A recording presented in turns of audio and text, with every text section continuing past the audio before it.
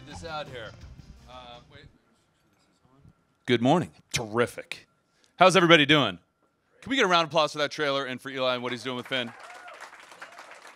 So, delighted to be here to be able to moderate this panel for this extraordinary project with two friends, Michael Muller and Eli Roth. Why don't you guys come on out?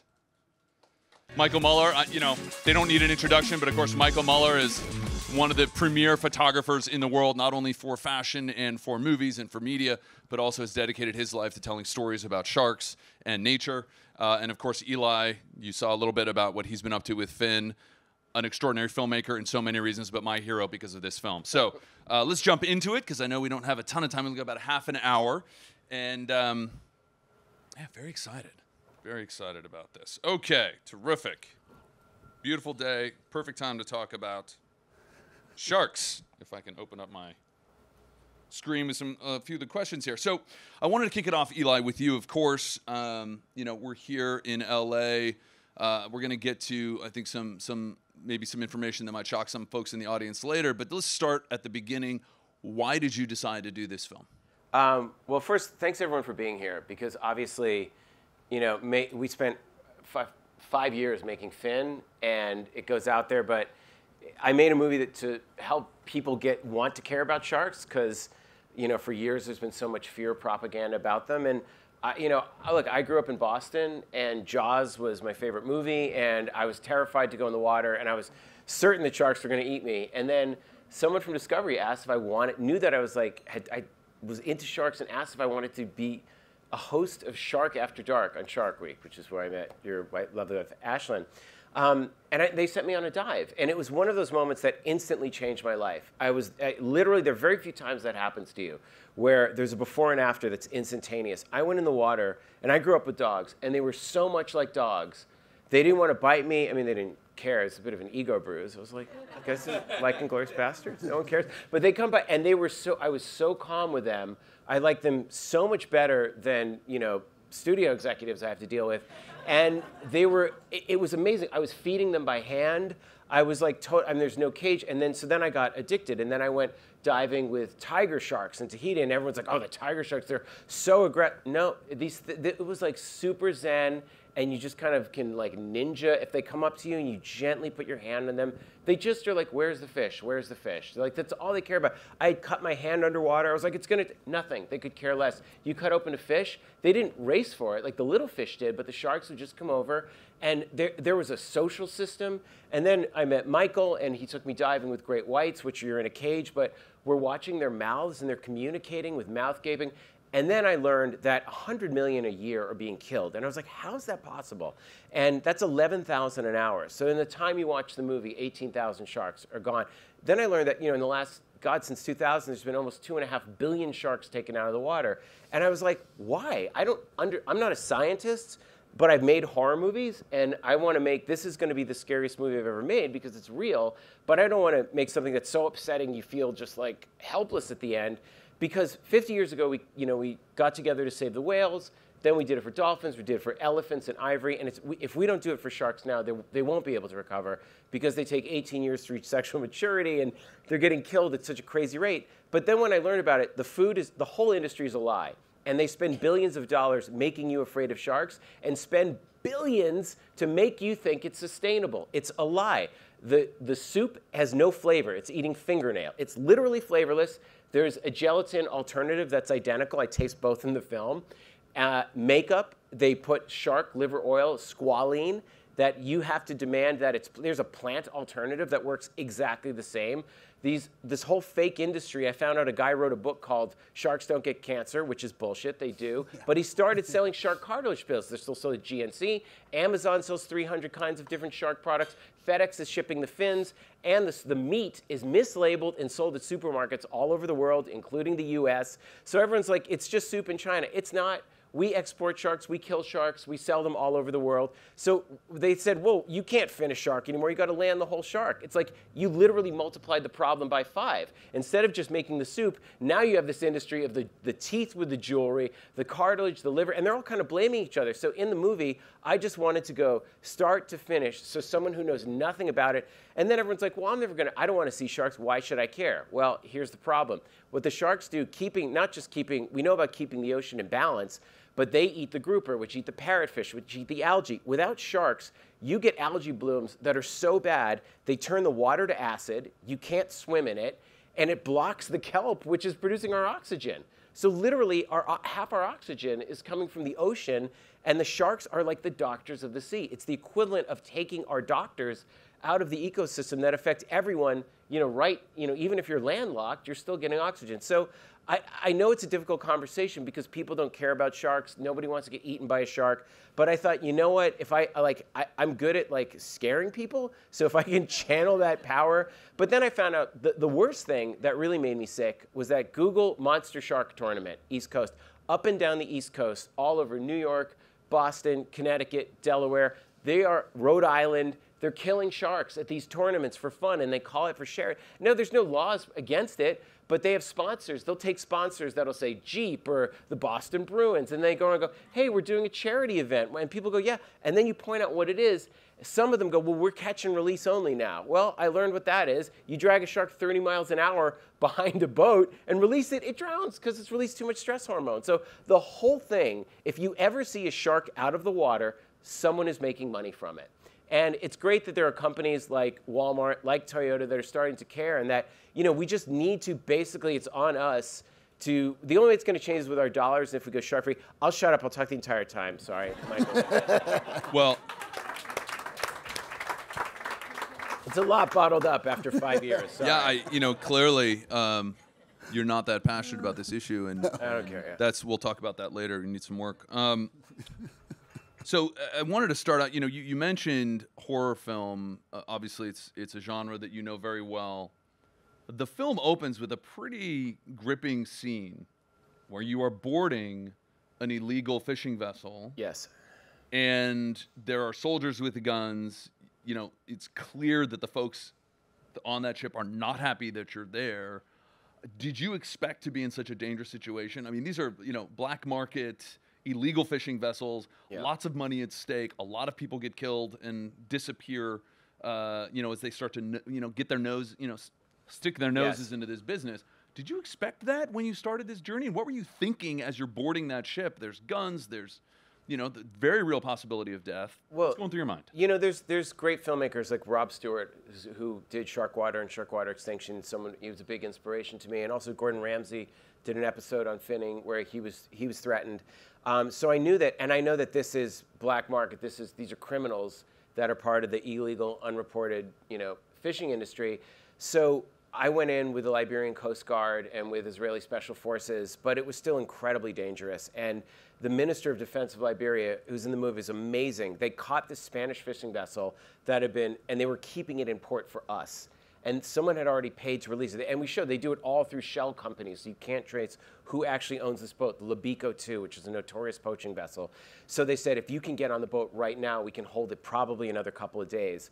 So I was in the middle of editing this movie for Amblin, The House with a Clock in Its Walls, which is like this kid's movie with Kate Blanchett and Jack Black. And I was like, I'll be right back. And they're like, where are you going? We have a test screening next week. I'm like, can we push it a few days? They're like, yeah. I'm like, I just need more time to edit. Meanwhile, I flew to Liberia and I'm with Sea Shepherd, and I'm like, how do we do this? And they go, we've been on the boat. The last time we were on the boat, one of the people stabbed a soldier. And the problem is, these are the poorest people in the world. I mean, the fishermen that are brought on these boats don't even know that it's illegal. The captain knows it's illegal, but they go out for 3 years at a time, and they'll not pay them and throw them overboard. I mean, these people, it is true slavery. So I'm like, try to be sympathetic to them, but I'm like, I've got to show what happens. So we get on this boat, and immediately one guy starts screaming, I'm having a heart attack. Now, I know that generally when you have a heart attack, you probably don't scream, I'm having a heart attack. But the guy starts riling up the other people. So the Israelis, Special Forces guys in the military, they're like, if anyone gets shot, this is an international incident. We got to be very careful. We got to just get your shots and get the hell out of here. So we get on the boat and they're like, what are you guys doing? Like, we board, they have like an AK-47 between me and the fishermen, and we're all trying to like be like cool, or yeah, we're just fun. But I went down in the freezer and saw all the dead sharks, and it's minus 20 degrees, and my skin is starting to freeze, and I hear screaming, and we're like, oh my God. But my thought was, well, I've pushed this too far. Like, I hate movies where I know how it is with people from Hollywood getting behind an issue. And I have that allergic reaction. And that's probably one of the things that prevented me from getting involved, was that I don't want to be one of those douchebags. It's like, you shouldn't kill sharks. I can't do that. If I'm going to go in, I have to go to like the most dangerous part of the world myself and show it all of it, where I am physically there. I'm sitting down with the traders in Hong Kong. I'm at the bottom of the boat in Liberia. I'm out with Canada with the scientists. And I couldn't tell anyone I was doing it, because I didn't want people to know that I was making some pro-shark movie. With the tournament guys, I had Joe Romero protecting me. These guys wanted to kill us in Boston after they filmed all day. We got releases, and they Googled me and saw me with Shark Week petting sharks. They're like, this is going to be like, Cecil the Lion kind of thing. So I did feel this thing of like, I just hope that I don't get anyone killed. Like, please don't let anyone killed, because there's no recovering from that. I thought, maybe I've pushed this too far. Thank God we got out of there. It was diffused, and we got the footage. It's a pretty amazing. It's both in the opening and then the longer segment later in the film. So if anybody hasn't seen it, it's edge of your seat. Michael, you've been at this a long time. We've been diving together. We've been friends for a long time. You don't come from a background of conservation, ocean exploration. Everybody knows Michael, one of the most talented photographers in the world. How did you get involved in shark conservation? What inspired you? Well, first thing I want to say is thank you all for being here. I'm glad that we can be in a room all together, semi-safe. I see a lot of smiles, which is great. My favorite movie was Star Wars, and Jaws scared the shit out of me as a kid. Excuse my language. So we have a little bit in common. Yeah. I thought the shark was going to come out of the light in my pool. And if you're my age, you probably felt the same. Yes. All right. I got into sharks because I grew up in Northern California, where the water's cold surfing, and saw Jaws. So every time I was out, I was just thinking this thing was going to come up. Huge fear. And about 20 years ago, I'm like, I want to see a shark. I want to go photograph it. I want to look at it. And I went down to Guadalupe, and just like Eli, I was in the water, the first one in the cage at like 5:30 in the morning, out of the dark. 5 minutes in, great white comes by me. We lock eyes. And I'm like, oh, you're not Jaws, you're this. My life changed in that moment, just seeing the eyes. Because they have like iris, they have like human eyes, but most of the time you don't see it. They look black and soulless. But they actually look at you, and you see them. It's not like other fish. It's like Jurassic Park, being eye to eye with a T-Rex, and the size of the head, and they're just looking at you, examining. You have the most incredible experience. I was hanging out of the cage by my waist on that first trip, and wanted to get out there, which eventually I didn't. And to give you all, like, if you haven't been diving with great whites, it's important to understand we're talking about 15-footers easily, and it's not just the length of these things; it's how big or round they are. That's what's often, I think, lost until you're actually down there. They're the girth enormous. The girth, they're enormous, and very imposing. Until we've all had this experience now on the stage, where you look them in the eye and you can see the pupil, and they're looking at you. They're not just this black hole of death. Their eyes are scanning you and looking at you. And some of the sharks are curious. Some of them are a little bit more, confident. Some of them kind of hang back and have different personalities. And you really see that come through. And so you had this life-changing experience, and then that kind of from there shot you on this trajectory of writing books and being an advocate for sharks now for years. Yeah, I wasn't aware. I was really naive about what was happening in our oceans. And 9 months after that trip, I went down to the Galapagos with IWC watches, which is at the time the first green watch factory.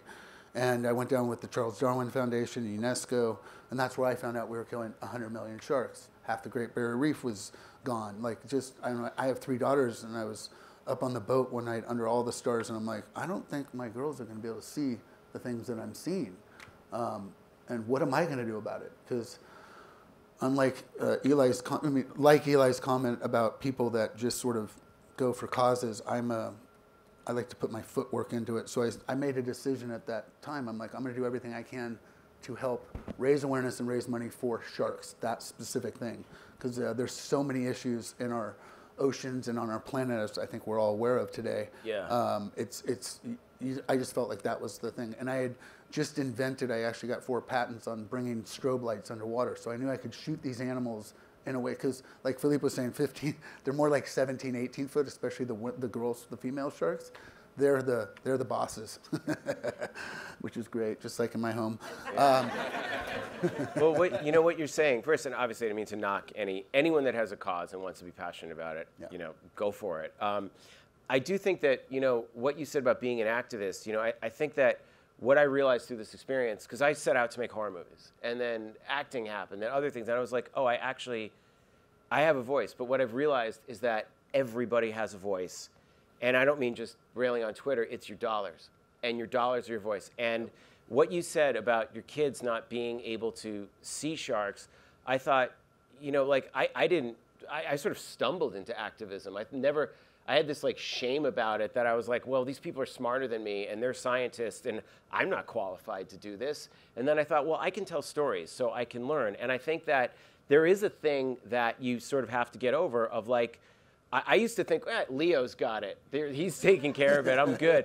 But the truth is that, it is all of our problem that we've all inherited and we've all been a part of. And we need to just not point fingers and not blame and go, okay, we're in a mess. What are we going to do?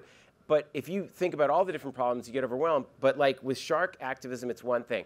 If you want to go after the makeup industry, just go after the industries, the products you like going, is your squalene, because there's squalene that makes lipstick shiny. Is it plant-based or is it shark-based? Will you label it shark-free? Will you label it shark-free? The tournaments, we had people that went after the sponsors of the tournaments last year going, why are you paying for this? They're killing sharks. This isn't fun. This is do you know that? They're using your logo. Half the sponsors didn't even know that their logos were being used in the tournament. Other people, FedEx is still shipping shark fins. FedEx, DHL stopped, FedEx hasn't. Will you please stop shipping the fins? Just you can segregate it, but also GNC, they're still selling it, still selling the shark cartilage pills. So everybody's voice matters. It's just how you consciously spend your dollars. And that was the reason was I made a movie was that, and Discovery was, Lionsgate were incredible, and Discovery Plus, they put it on Shark Week, and now with Discovery Plus merging with HBO Max, hope, more people will be able to see it. But I just wanted people in 90 minutes to understand the problem and go, oh, this is solvable. It does matter to me, but for our kids and for the next generation, we have to, 50 years ago, I'm telling you, we saved the whales. We used to kill whales all the time and label them as monsters. We used to hunt gorillas and, kill elephants for their tusks, and we've stopped it. I mean, they're still poaching, but it's not an industry anymore, and we have to do that for sharks. And just know the forces against sharks are so great because they're making billions killing them. And they belong to you. The sharks belong to all of us, and they belong to none of us. And they belong to your kids. So if someone is killing a shark and telling you it's sustainable, they're making money, and it's a lie. Yeah, I think it drives to the heart so much, and we'll dig into this a little bit more, what impact I think is all about, right? Understanding what are the externalities. I mean, part of the reason that fisheries in general, which is something I want to get to here, are profitable in many cases is because of subsidies, right? They're circumventing the externalities and the true cost of these products in order to subvert that price and make it more affordable. So one of the issues that you talk about in the film is the subsidies, the issue of subsidies in fisheries. I think this is going to be shocking for a lot of people in the audience here. Talk to us a little bit about how we have this perverse incentive to continue. And we're not just talking sharks. We're talking krill for krill oil, omega-3s. I'm going to throw this out there. It's a big issue that we're working on right now. It's not just sharks. Look, when you go home, look at the supplements. Look at your products. Your chondroitin, your glucosamine, things like that is oftentimes shark cartilage. Your omega-3 pills might be fish or krill. When there are algae-based alternatives. So, there's a massive industry that is destroying the ocean and being funded by us to do it and by government. It's horrible. Really shocking. It's so sickening because I'm in Africa in Liberia, and we go to this, first we get on this boat, then we go to this village, Robertsport, which is a fishing village and actually been a surfing village before Ebola. So in Robertsport, they used to be catching fish. We're the fishermen, they're catching fish this big and starving. And they're like, what happened? Well, the Chinese boats came in and these European boats, and they just vacuum up the floor. Like in 18 days, they can decimate a population. And then I'm like, well, and these are illegal vessels that are, okay, who's paying for it? EU. I was like, what? The EU subsidizes it. Parliament in the EU, the politicians are paid by the fishing industry. The fishing industry has bought off our fucking politicians. And then I was like, well, don't the European part, blah, blah, and then we looked at it, and it's Japan and the US is like number 2 or number 3 in subsidizing this. Our politicians are fucking us. They are completely, the lobbyists, they are bought off by the fishing industry. And the only way it's going to stop is if we stop buying the products and drive the demand to zero. I couldn't believe it. So you look at, because you think, well, this is the China problem. It's not. Like, how do these boats get from Europe to Africa to steal all the fish to then sell it in high-end restaurants all around the world? And they're just vacuuming them up. It's subsidized because the tax dollars pay for it. The whole thing is so corrupt. And then you talk to the politicians are like, and we have the footage going, there's no problem. You could see them, like they're on C-SPAN going, this is totally sustainable, this is an overreaction, we shouldn't ban, shark fishing is totally fine. Like, people going out and killing sharks for fun is totally legal. There's Shark Allies is working hard to ban it in Florida. Florida is the #1 exporter of fins and shark. It's just like, I'm shocked. The politicians I'm shocked. I'm blown away. Really? Well, but there's people there that they're close to getting it. I mean, like DeSantis, they were almost passing it. Like, it's moving through where it actually might benefit. But what's so crazy is this. Like, even from an economic level, something that I learned that I show in the film, one shark dead, one-time use, is probably going to get the fisherman $20 or $30. The Bahamas has made it a sanctuary. So if the shark's in the Bahamas, it's safe. One shark, is worth $250,000 in dive tourism over its lifetime. $250,000 for one shark, and we're killing 11,000 an hour. If anyone with half a brain wanted to start an industry, and everybody wants to dive with them, like, start dive tourism, which is what some of these villages are doing. I show one beach, that beach in Mexico where you see where they're beating to death with baseball bats, which is crazy. The beach bordering it flipped to dive tourism, and everybody has money, and it's evergreen, and the reef completely rebounded. Like, what's so insane is that this isn't like, oh, fishermen are gonna starve to death, we stop killing sharks.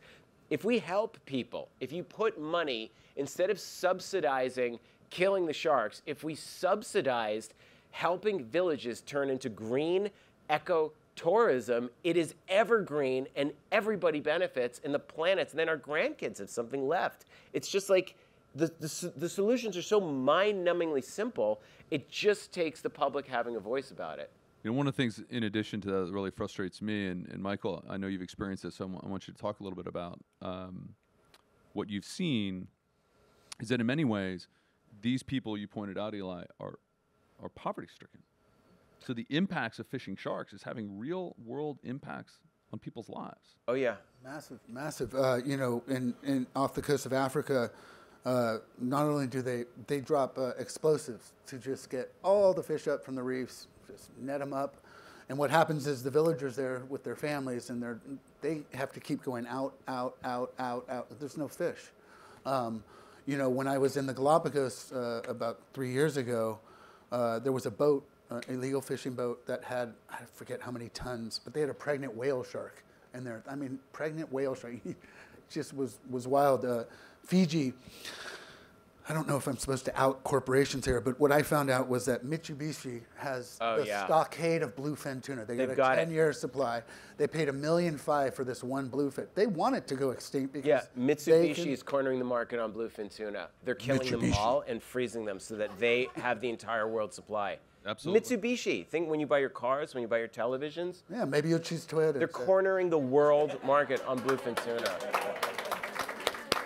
No one's calling them out on it. And by the way, you can't eat shark. It's got 32 times, I mean, like, the level of mercury. It's not even tested before it goes in supermarkets. And they must make freezers, because I'm like, why does the car company want bluefin tuna? Yeah. You know, one of my favorite stories about this issue is we're all familiar with the Somali piracy issue going back decades. Well, in the 90s, when Somalia, as a failed state, was unable to enforce its fisheries, you had illegal fishing boats coming in from Europe, the United States, Russia, China, and pulling about $100 million worth of fish illegally out of Somali waters every year. All of these ships subsidized, by the way, by the EU, when with one hand they're doing fisheries conservation, just like the US and Japan. And the fishermen who had subsisted for millennia on those fisheries turned to piracy to try and fight off these illegal shipping, these fishing vessels. And I have a copy of the Department of Defense report that talks about this as a case study. The entire Somali piracy crisis was caused by overfishing and illegal fishing. And it drove these people to arm themselves to try and protect their fishing lands. Then you had Al-Qaeda and other terrorist organizations arm them with more sophisticated equipment and take a cut of the profits from the hijackings. And so you have the summary of this DoD report is for a few $1 million of fisheries conservation work, hundreds of thousands of lives that have been ruined, hundreds of billions of dollars spent and lost. All of that could have been avoided for a few $1 million of fisheries conservation. And so it gets to this point. You see these people in Liberia that you visited, Eli, Michael, in Africa and places that you've been, whose lives have been devastated by these large-scale fishing vessels going in. So we're talking human rights. We're talking people being able to feed their families. We're talking the conservation of the oceans. I mean, this is a massive, massive issue. And you don't realize that it's like you're eating fish in a nice restaurant. You're not connecting it to someone. It was taken from some villager in Liberia. And I talked to them about it. And they said that, basically Sea Shepherd came in because the U.S. Army was there. And they were mad that we were there because Sea Shepherd went and trained the Liberian soldiers when the Army went. The Army wanted to keep them without guns. So Sea Shepherd came in and protected the waters and literally went after the boats. But they told me, the fishermen, like you said, arming themselves, the fishermen would row out to the Chinese or other European fishing vessels, and they would blast them with boiling water. So they couldn't even get close. As soon as they got close, they would hit them with boiling. The Chinese ships would hit. They would just blast boiling water on them. So it was like you couldn't fight it. Yeah, I mean, you can't fight a massive. One of the things that Eli said earlier, which is so important, is your dollars. Because here's the reality. You've got to pass laws. These are international waters, so it's really hard to get every country on board. You've got to pass laws. Then you have to have enforcement of these laws, which means, Navy, et cetera, which a lot of these countries don't have. So how do you stop this problem that really isn't a solution to solve with your dollars and your buying sense? Because when you start telling these companies, we don't want that anymore, they start hearing you and they're, oh, we can use this. And then all you need is one big one, domino, and then the others will follow. Well, that's what I learned with CITES, for the society, the Committee of the Endangered Trades. It's regulating the trade of endangered species, which to us is insane, but is a thing. And they're like, well, if it's Appendix 1, Appendix 2, Appendix 3, there are different levels of how endangered. Okay, you can't kill a whale shark, you can't kill great whites, but the blues are fine. But the whole thing, the whole system of how they judge them, I had the friends that went to try and get short fin makos put on, and Canada rejected it because they were like, well, we're fine in Canada, not taking into account that sharks are pelagic and roam the entire planet. The day they counted that day, there were enough. They're paid off. The whole thing is corrupt. There shouldn't be any. There should be 0 sharks out of the water. No bluefin. 0. Also, I know it's very popular, Toro and all that stuff, and so it would be on CITES if it wasn't for Japan as well. Yeah, exactly. So they're paid off. They're corrupt. Mitsubishi's obviously paid. It's the whole thing is it's literally the only thing that's going to change it is a conscious effort. We don't eat panda, because it's crazy. It's sort of, we need that mentality with shark that when you're in GNC and you see these pills, you have to go, you can't sell this, and publicly go, why are you doing this? This is contributing to it. We're not going to buy it. Don't buy this. And support companies. I mean, that's part of support and invest in companies that are doing alternatives. Because I guarantee you, if they're using vegan squalene, it's on the label. Yeah, it's plant-based. If they're not, it's the same thing. They're just not going to talk about it, right? Yeah. You'll have squalene there, and they won't talk about it. So it's a pretty easy thing to determine if you're looking at vegan products. Yeah, they'll write liver oil. They won't say that it's shark. Oh, you have a scene in the film too that if this does not turn your stomach, where you show them and how they're rendering the oil out of the shark livers on this disgusting, foully dirty ship. It was crazy. I went in the bowels of the most. I was like, this is hell. It's the most. For me, it was like a shark lover. It's inside the guts of one of this ship, this illegal shark ship, and they're taking these leaf scale gulper sharks, a threatened species that are this big, and they're just sucking thousands and thousands of them, slicing them open, throwing them, and dropping the liver into this hole. So I was like, what's down there? And we go down there, And it's just like something out of Eraserhead, like some disgusting factory. Sorry, it was too nerdy a film reference. It's like some disgusting super pit. It's like this slimy. It smells so bad.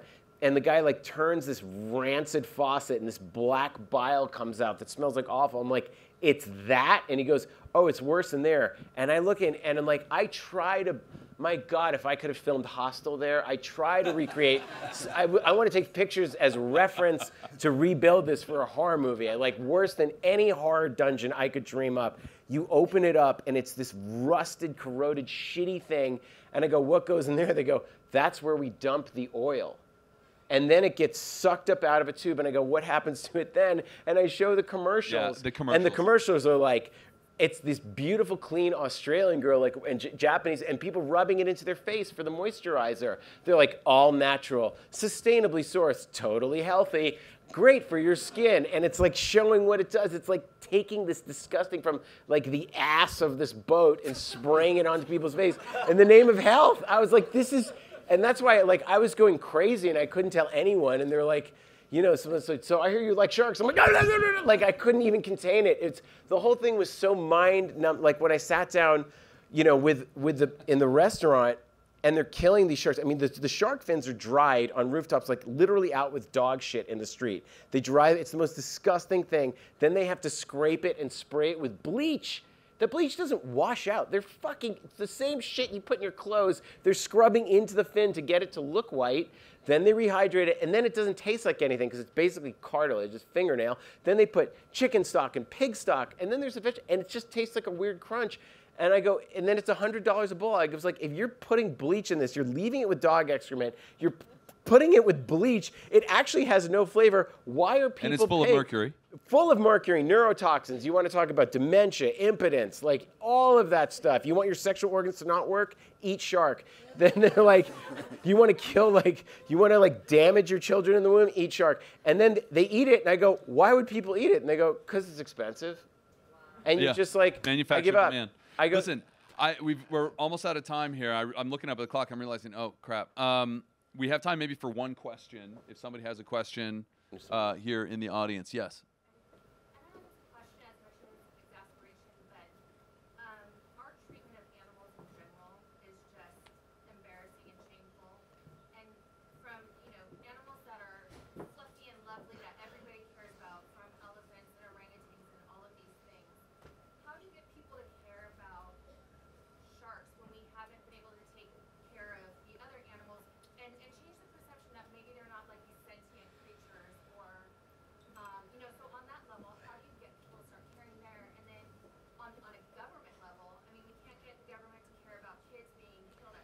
It's hard. Oh, this is a big problem. I just want to repeat that for everybody. How do we get the government, how do we get individuals to care about these kinds of issues when it's hard enough to get them to care about land animals that we're connected to every day? And as a corollary to that, I'm just going to ask, where can we watch Finn? It's on Discovery Plus streaming. Okay. So it's a great question, and that was a big problem because elephants, koala bears, they have faces, and you can relate to them. You can't relate to a shark. It's like, you know, the way, and by the way, we're not supposed to see them. We're not supposed to interact. You've swam by sharks every time you go in the water. You just don't know it. Mm-hmm. You know, every day, no one's going to write a story, a shark did nothing today. But, you know, if 6 people die from a shark bite, that's sensationalism. And the fishing industry loves it because it allows people to keep killing them. I think that all we can do, that's why if you will get overwhelmed. And that's what you're hitting on is exactly what the fishing industry is counting on. They're counting on us to get so caught up and upset, feeling embarrassed that we care about sharks when there's school shootings.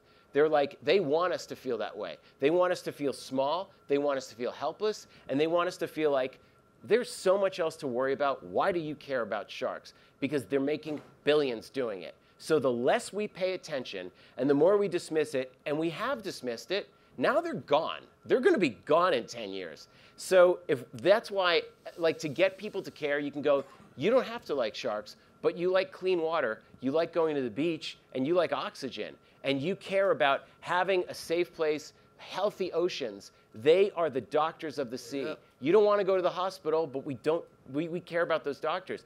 Getting children to relate, and maybe I have to make some kind of Black Stallion shark movie to get people to care. getting children to care about sharks is very hard, but it's on us to say they're actually keeping our air safe and our water clean. It's going to be just education. Well, thank you both so much. I really just want to point out the authenticity you talked about, Eli, earlier, and Michael, of how you both dedicated your career, your reputations, your authenticity, your social capital to really digging into this kind of issue. I wish more people in this creative industry did that with the kind of aplomb and commitment that you have. Thank you all. I think, number one, the first step is that you all came here today. Yes. Yeah. Thank you all. We all have a superpower, and it's storytelling.